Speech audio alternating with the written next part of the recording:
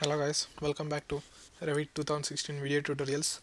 In this video tutorial, we'll go through, uh, let's say, in this video tutorial, we'll go through the foundations, particularly the rectangular foundations, or I will show you how to even do the square foundations. So let me open the file. Where did I save it? In documents, Revit, okay.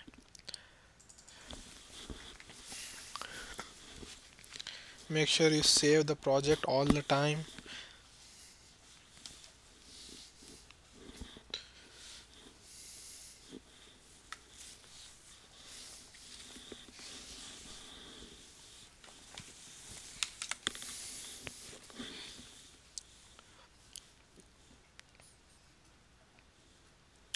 So this is the 3D view 3D view, and you can see there are four.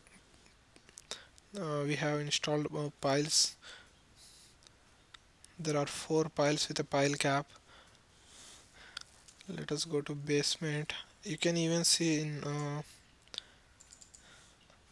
some other elevation the piles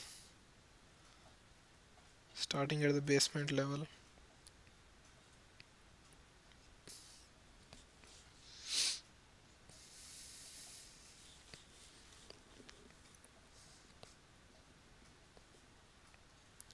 So let me say I need one more slab over here.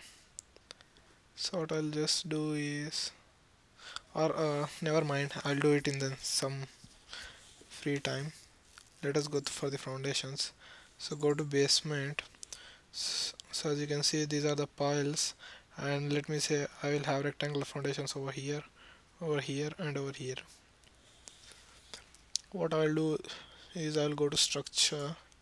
I'll select isolated, and then in here I'll select footing rectangular. So our pile size is this. Our pile size is 100 inches by 100 inches by mm, 35 inches depth. So we will just convert this to the same dimensions. So 100 inches is 8 feet 4 inches. Length is same, 8 feet. Okay, just cancel this. Select edit type, select a duplicate first, and let us give this as rectangular, no, square. Okay, now say 8 feet 4 inches, 8 feet 4 inches, and 2 feet 11 inches. Select OK. Now you can just paste wherever you want. What I'll just do is I'll paste in a sequence. Okay, now I'm done with the pasting, so I'll just cancel this, and I'll select the foundations, the square foundations, and I'll copy paste them.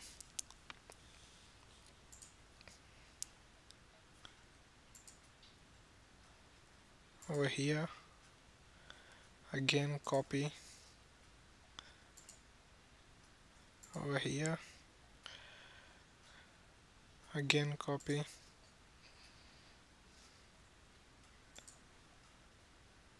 over here,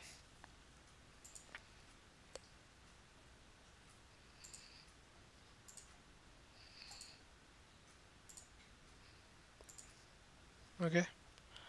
So now if you go and check it in 3D view, you can find the rectangular foundations.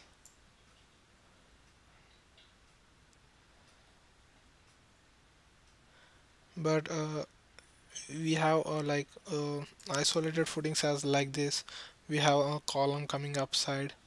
So if you want the foundation to be a little bit deeper and you need to connect the column, I mean, you can do it manually, but for that you need to prepare a foundation manually, and that's some other in other class. For now, this is just enough.